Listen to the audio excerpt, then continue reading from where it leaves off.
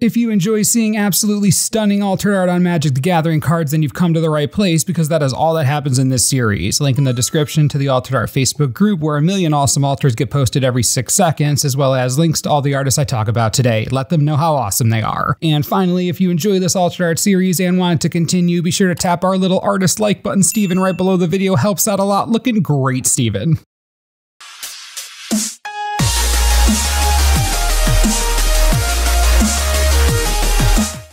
We begin with Sumomo cards in this absurdly amazing altar of Lubu, Master at Arms, depicting Kenpachi Zaraki from the manga/anime Bleach. Even if you aren't into manga or anime, you gotta admit this is a powerful altar. Superb use of blacks and whites here, the card just has a presence to it. Made in the style of a manga panel with the black thin border surrounded by white, the aggression and almost madness jumps right out at you. It honestly feels like it could have been copy-pasted from the manga itself. I mean, look at all the little line work throughout. On the sword, the inside of his cloak, even his fingernails have definition and depth thanks to the intricate use of lines. Is absolutely fantastic.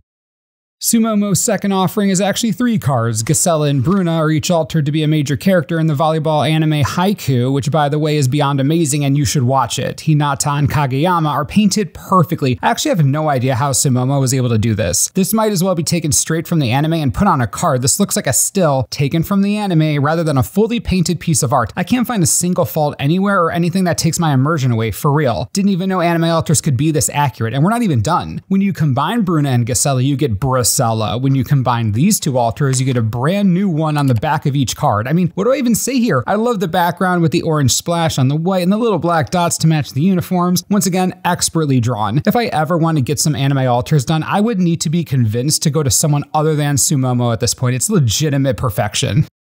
Next up, we have Lupoxy art with this phenomenal Art Nouveau style Kiora the Crashing Wave, and oh my goodness, this is pretty. Lupoxy's really capturing the essence and beauty of Kiora in this piece. The color choices are exquisite, and I especially love the bold black outline of her body, but what I like most of all is the hair. It captivates me. Flowing in the water, it's almost majestic. A refreshing, lighthearted altar. I love to see it.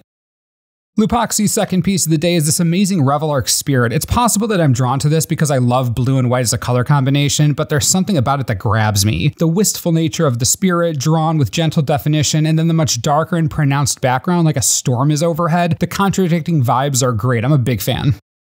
Louis Dragons brings us this wonderful altar of the Gates of Durin from Lord of the Rings on a mana crypt. Love the card choice, nice work. The piece itself is great. The gates are vibrant and the detail is tremendous, especially on the text on the runes. That's nice. The art style is almost whimsical, with the trees having a more cartoon or comic-like feel to them than we usually see. I enjoy that as well. This is a good one.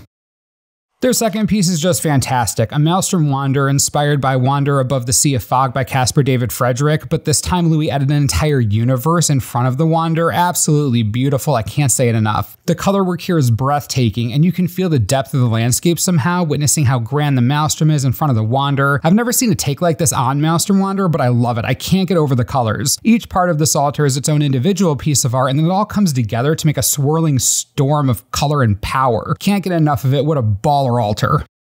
If you enjoyed today's altars, be sure to check out the Altered Art Facebook group or any of the artist pages I spoke about. All those links are in the description, and if you want your own cards altered, these artists take commissions. I'm just saying, treat yourself. And as always, thanks for watching, and I'll see you next time.